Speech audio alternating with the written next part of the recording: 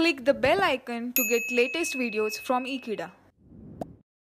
Hello friends, and today we are going to study a last numerical which is based on minimum phase, maximum phase and mixed phase system.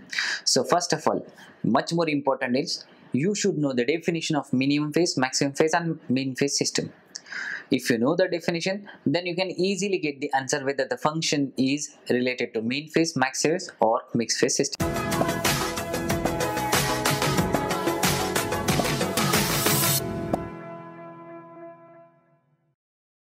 Check whether the following system is mean phase, max phase or mixed phase system, and the function is given h of z is equals to 1 minus 5 by 2 z inverse minus 3 by 2 z to the power minus 2. Now we will see how to obtain the result, and then we'll conclude whether this h of z is related to mean, max or mixed phase system.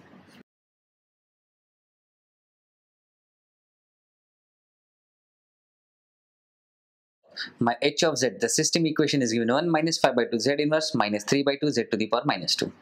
Now, as I said, we can solve this question as it is or else just convert it into positive power of z. So we'll multiply numerator and denominator by highest power of z. But which one is the highest power? How to find out the highest power of z? Look at here. The lowest power of z in this function is minus 2. So I'll multiply whole equation and denominator, that is numerator and denominator, by the z to the power 2. This 2 is calculated from minus 2. Now, how to find out the highest power of z? Look at here. The lowest power of z in this equation is minus 2. So if I multiply numerator and denominator by plus 2, then automatically this lowest power will get removed. So we'll multiply numerator and denominator by z to the power 2.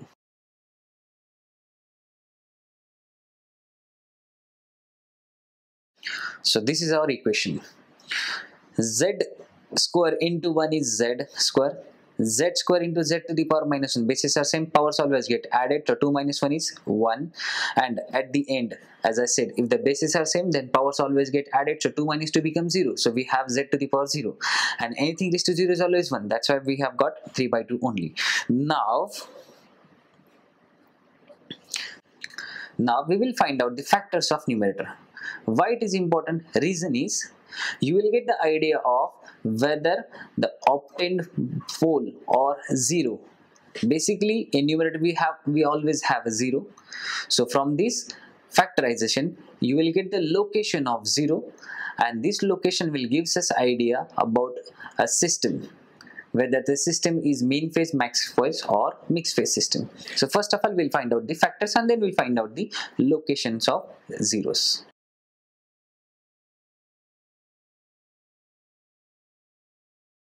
Z plus half and z in minus 3. Now I'll equate both these zeros with respect to 0. Reason is you will get the value of a radius of circle, or you can say the location of zeros.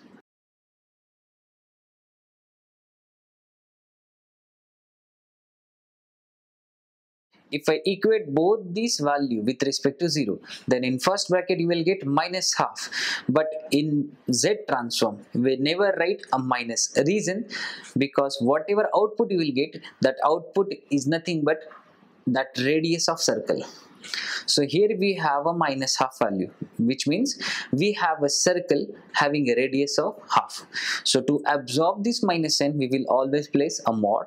So first circle is having a radius half, the second circle is having a radius 3. After equating this with a 0, z minus 3 equal to 0, you will get z equals to 3. Now what you can say here, the first 0 is lying inside the unit circle, whereas second 0 is lying outside the unit circle, which means from this I can say that by according to definition this h of z is a mixed phase system.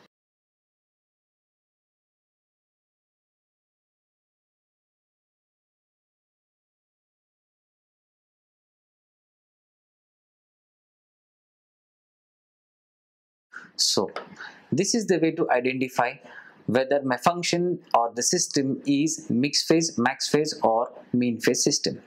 So what to do? First of all, try to convert the function into normal z, that is positive power of z, and then calculate the factors of numerator so that you will get the values of z or zeros. And then just compare the values of zeros, whether the values are lying inside the unit circle or this is all about this question. Now, how to identify whether the function is mean phase, max phase or mixed phase system. Now, if the function or if in question z is given in negative orders, then try to convert it into positive orders. Then next part is find out the factors of numerator so that you will get the value of zeros. Now, from that value of zeros, you can say that the given value of 0 is lying inside the unit circle or outside the unit circle, or some of them are lying inside or outside. And from this, just compare the statement with our definition, or just compare the values, obtained values with our definition, and then you will get the idea whether the function is mean, max or mixed phase system. So that's all for now. We will study a next topic in next video. So thank you for watching this video. Stay tuned to Ekeeda and subscribe to Ekeeda for further more videos. Thank you so much.